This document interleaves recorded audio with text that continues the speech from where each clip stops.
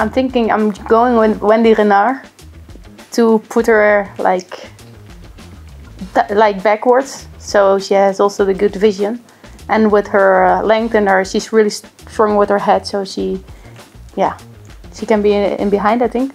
A playmaker, I think, in front, because I want to play attacking football. Jacques. No pressure. No pressure. Okay, Jackie. Thank you. You make my team. She will be the defensive playmaker. And then I put only attacking players on the side. On the side, I would play on the right Caroline Graham Hansen. I think she's like individual qualities, like dribbling skills are really good.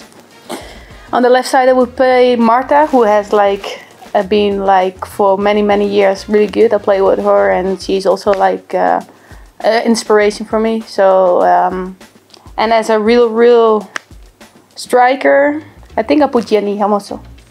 Good. Welcome.